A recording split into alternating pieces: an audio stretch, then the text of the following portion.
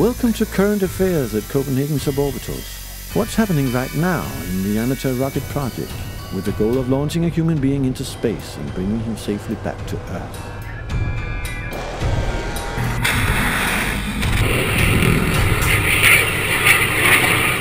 Hosted by Jakob Larsen.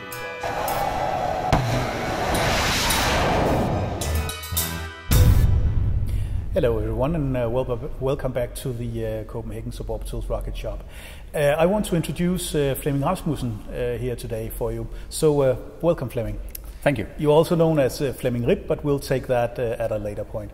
First of all, Flemming, how long have you been along here with Copenhagen Suborbitals? I entered Copenhagen Suborbitals in 2010, only as a secondary figure driving the inflatable in connection with the launch campaign in 2010, and about 1 year later I also went into production and development. And this is where you have some pretty special talents here, and I think we just might jump straight to it. Today's topic here is jet vanes and the guidance and correctional control we can have from the jet vanes.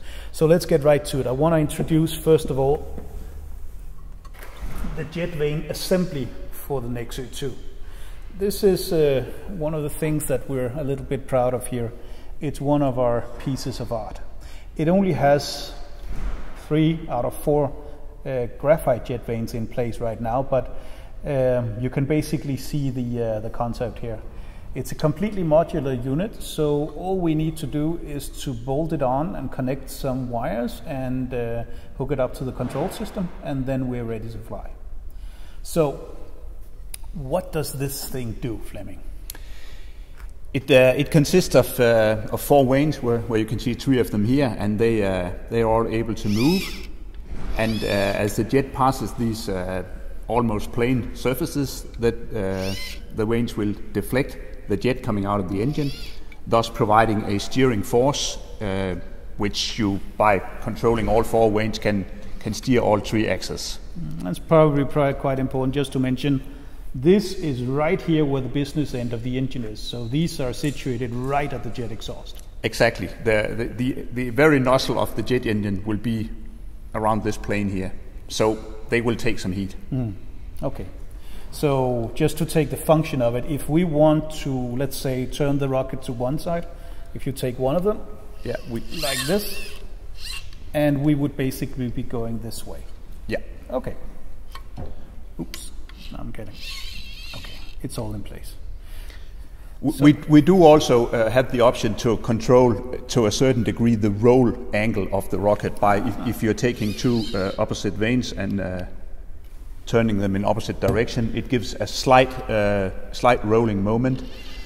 This is a minor function, as the rocket has also fins, so it's a secondary function of the system, and the main focus is based on pitch and yaw. But the roll control makes pictures look really good. Yes. All right. Now we've seen the jet vane assembly itself, so let's get back to the discussion of the jet vane itself, because it is actually a quite good topic. So jet vanes are simply fins right in the exhaust. I mean, where does that idea come from?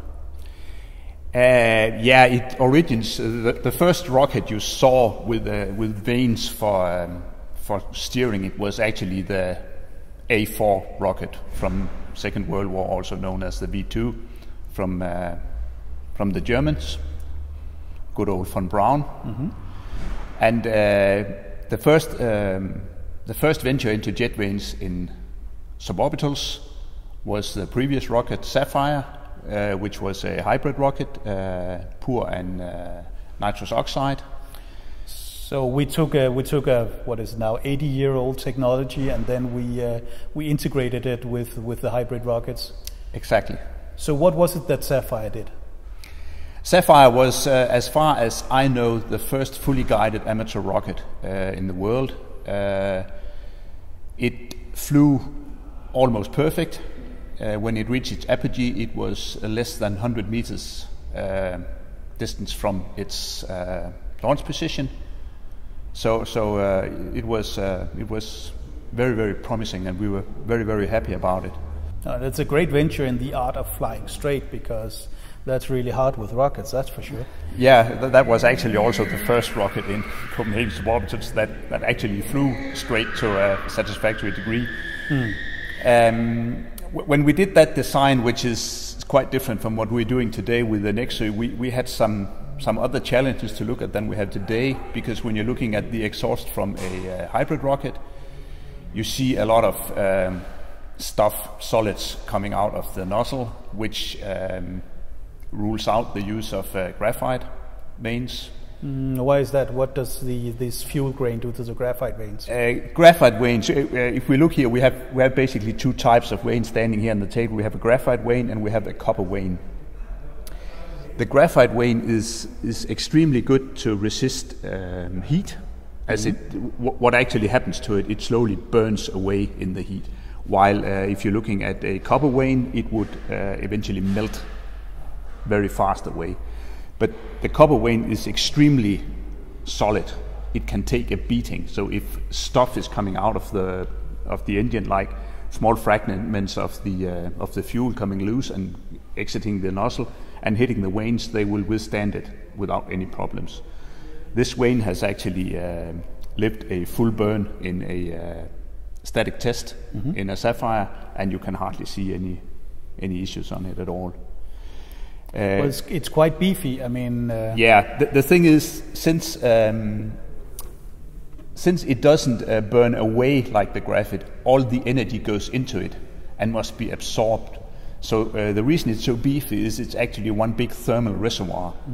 So it has a limited lifetime. During the whole burn, this chunk of copper gets warmer and warmer, and at some point the whole block will reach its melting point and just fluff away. And that's why copper is used. It has this heat conductivity that can distribute the heat into the reservoir before it gets local overheating. It has as well a good heat conductivity, but also a good heat capacity. So you can store some energy in this one before it dies. The downside is of course it's very, very heavy, and heavy is not something you like in rockets. Okay, so that one, the beefy copper reservoir vane flew very well with Sapphire.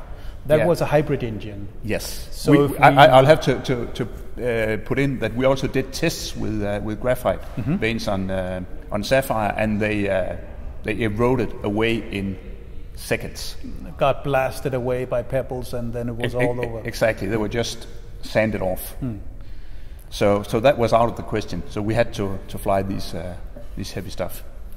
So if we just take a little quick step forward here, then we came to the Nexø class rockets. Something similar was tried again. I mean, we had success once before. Yeah, we had success with copper. We had failure with graphite. Okay, we were moving to a different fuel technology, which was not nearly as aggressive, and on the other hand, also a lot warmer. So we still wanted to go into graphite, but still we had a proven technology that we wanted to try. So we did two identical vanes, one in copper and one in graphite. And we'll have to take a look at these two then. And well, let's start with the copper one. The proven technology seemed to. Yeah, actually we have a very, very good physicist in Copenhagen Suborbitals who made a statement that you can't have local temperatures in copper because of the very good heat conductivity. So his point was that if it started melting, it would melt all over at one time. But you can see on this one clearly that didn't happen. So well, I guess it proves once again that rockets are a sort of a league of its own. It's in fact rocket science. All right, so copper didn't work. Copper didn't work. Actually, these two vanes were run in the same test, and the copper one failed. There are some very, very nice pictures of that. It made a very, very nice green firework flame when the copper evaporated. If you look at this one, you can see it's also somehow worn a lot, but in a more controlled way. It still has almost kept its complete steering forces, because it's only a very small bit of the leading edge that has gone. So the steering forces of this one is still okay, while on this one they're almost gone. So sort of the technology switched places, really. I mean, copper worked for the hybrids. So graphite didn't, and suddenly copper doesn't work for biliquids, but graphite does. Probably someone will try to correct me on this, because I'm sure it could be done with graphite on a hybrid, and I'm sure it has been done. The thing is, coming up with a graphite of good enough quality is rather hard and very expensive. And it's also a thing within Copenhagen Suborbitals. We have a budget we need to stick to. If money wasn't an issue, we could go into very expensive ceramic solutions and so on, and save weight and pay maybe 1,000 times the price we do for these. So we need to stick with old-fashioned technology and with what we can get our hands on and we can afford. And that proved to be graphite for the biliquids.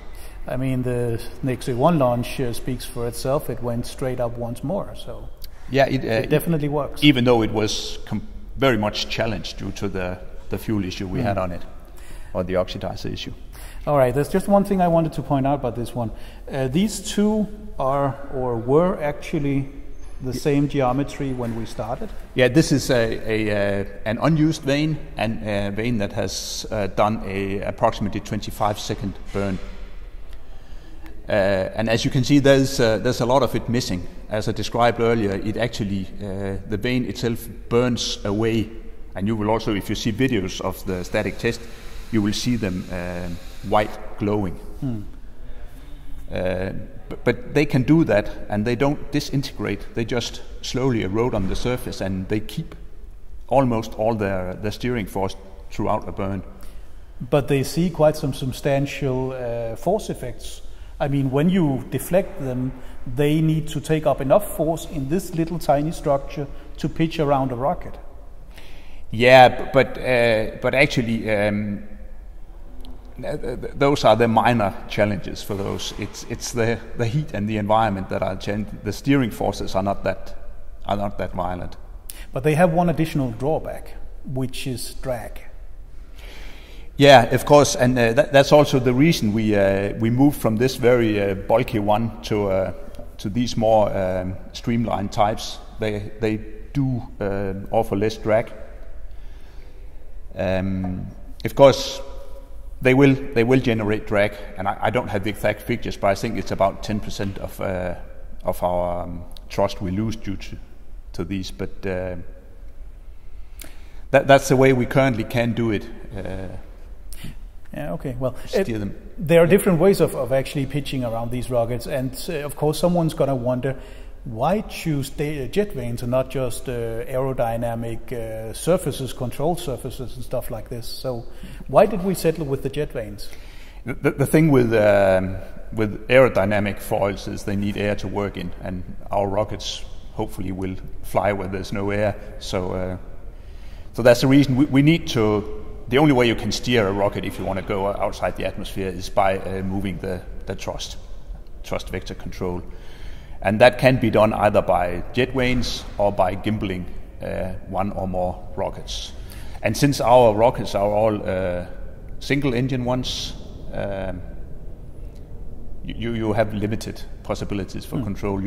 For example, you can't do roll control with a single engine. Yeah, that would pose a problem. Yeah, you can do pitch and yaw, but not roll.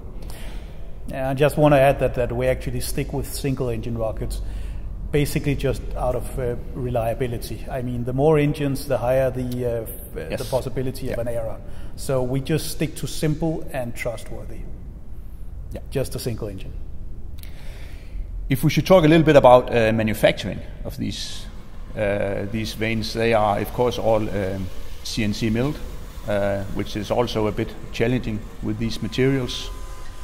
People who are into the trade know that a material like copper is really shitty to work in mechanical machines, because it's a very what's the English word? It's a very elastic material. Yeah, and it so doesn't. The bits come off. They don't go into small bits. It's long threaded chips. So some dough coming off. Yeah. Actually. On the other hand, the graphite is very, very easy to work in. You can almost cut it with a nail, but the dust coming off it when you're working on automated machines with it is. It's microparticles, really. Yeah, and it's horrible. You can either choose to vacuum while you're doing it, or you can choose to use some cooling agent like cutting oil. And if you're doing the first, you don't catch everything. If you're doing the last, you ruin your cutting oil because it gets into graphite dough. Mm. But isn't this graphite material brittle? I mean, doesn't it break for no apparent reason? I mean, it sticks in the rocket and that's for sure. Yeah, but during machining, it should be. Yeah, no. You of course you need to know what you're doing, so you need to move a bit careful. Very high RPMs on the tools and very low movement. Mm. So a lot of patience, and then you can still do and you can actually, if you see this one, you can see it has got a dent here because it's just by fitting it inside the holder. It's completely unimportant for the functionality of it, but you need to treat them very carefully. Mm. We also have a very nice foam box we store them in when they're not on display or in use. Yeah, they're quite precious to us, these little things. Yeah. All right. Well, I think we're gonna stop here for now. So this was a very, very good look and insight into the whole jet vane discussion. I mean, I think we've been all through it now, from the jet vane assembly itself, all the way back from when the technology emerged, what we've done in Copenhagen Suborbitals, and what we're doing right now again here in, this summer with the Nexø II rocket. So thank you very much for the insight, Flemming. You're welcome.